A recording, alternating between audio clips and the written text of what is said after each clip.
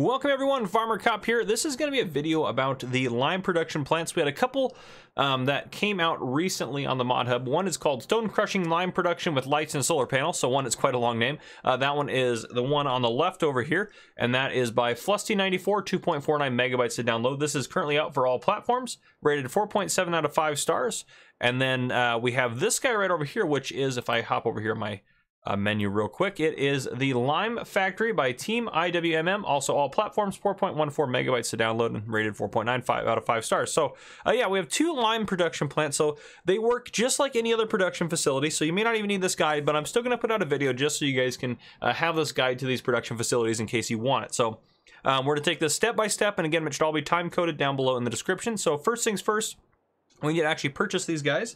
So if we hit Shift P or go in the store and open up our build menu, we go to production and we scroll all the way down to the end. I have some other ones in here, but these are the two we're looking at the very, or no, sorry, this one here and this one right here. So the big one right here, this big factory here is 80,000 to buy. And again, its inputs are stone and outputs lime. And then we have this guy right here, just 15,000 to buy, input stone, outputs lime. So this is going to cost, it doesn't actually say how much that one's going to cost you monthly. This one's going to cost you $12.48 monthly, or it's going to have income of $1,248 per month. So yeah, because of the solar panels on it, that makes sense. Sorry, apologize there. But yeah, so depending on what you got going on, there's different options here. This one is going to make you some passive income. It seems to be a little bit better. This one might be a little bit more realistic for what you're doing, but it's kind of up to you with what you want to do. We'll take a look at all those here in a second. So after you have it placed, you can sell them again by being in here and clicking on it and then hitting sell right there. And you also can rename these like you can anything else. Lime Factory 1 if I wanted to do that. And then this one I can rename to be Lime Production 2, I don't know, anything like that. You can do whatever you want as far as all that goes. So yeah, again, you have to provide the appropriate resources. So again, we talked about the inputs are stone and output is lime. I have a trailer full of stone here. Now you can unload directly from your stone picker if you have it in the back of your stone picker. So if I come up to this guy right here, again, over the trigger, give me an I to unload. So if I want to go and just put some of this in there, there we go. We'll just put about half of it in each one here. So we get this guy unloaded down to about, right about there is fine.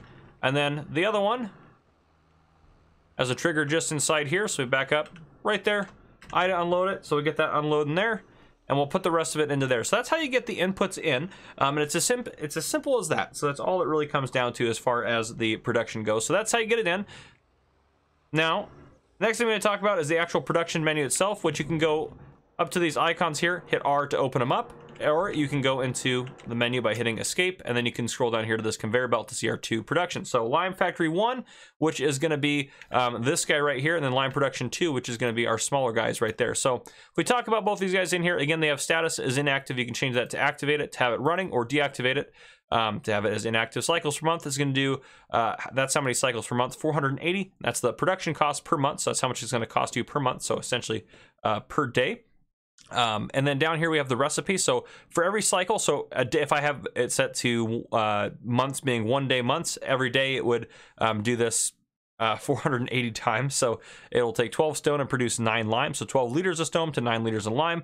And then if we hop over here, it shows us how much stone we have as an input and then how much lime we have in the output there. Now if we go down to here, stones again here, we have the input and the output. This one has a much higher capacity here, much larger recipe. It still does 480 per month. It does cost a little bit more per month to run, about double, but again, you're going to make that back with your solar panels. So again, depending on, that's a fairly fast and fairly rapid degradation there. Now on both of them as well, if we go down to here, you can change it to from storing to selling or distributing.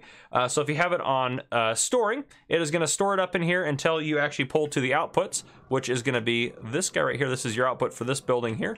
And I'll show that in a second. And then over here for this one, this pipe right here is your output. And you also can shovel it in manually if you wanted to as an input right here on this one. So just something to note there. Now, if we have that set to selling, if you have any sell point on here that actually takes lime, which I actually don't even know if we have one on here, but if we scroll down to lime, there you go. There's one that's going to take it. So the Lime Production 2 will actually buy it from you. So theoretically speaking, you can sell it that way if it's in selling mode. Now, if we go back to our production menu and we change it to distributing, well, there's nowhere for the lime to go because we don't have any production facilities that are going to take that. So it's just going to store it up in here as well and allow you to access it. So we're just going to leave it on storing. I'm going to go ahead and get these guys. We'll just actually fast forward some time. I don't even need to put a cut because these are all going to go very quickly. So if I just set it to 5,000, we go back down to 1 times here and hop in the menu. We should, oh, I got to activate them. Of course. You got to activate them, otherwise they're not going to run. If we just actually, we'll just fast forward into the morning here. just really speed up the time here. Those are going to be more than done. If we go into here, stones are all done. 118,000 liters of lime for that one. And this one's got 3,400, and it's still processing through the stone. So obviously this one's going to go a little bit slower. This one's going to cook through it and give you a lot more lime. So again, basically for every 1 stone, you're going to get 4 lime. This one is every 4 stone, you're going to get 3 lime. So just be aware of that. Now, if I did want to get lime out, again, as mentioned, we're just going to pull under these pipes over here. You get the product out. And lime is used to lime your fields if you're playing with lime turned on. So there you go. I can get lime out that way. Now, if I go over to the other one, I should be able to get lime out in a very similar way as well. Drive over here, just under that pipe that we're seeing ahead of us. We'll pull under here. Then just going to have lime unload into there. But there you go. That is how the lime productions work. I will continue to do tutorial videos, probably quick ones like this, if we have any new production facilities or anything like that. But anyhow, if you guys enjoyed, drop a like down below. If you haven't already, hit that subscribe button up on the screen to join the Farmer Cop channel and turn your notification bell so you don't miss any future videos I may post. This has been Farmer Cop. Thank you guys for coming and for watching.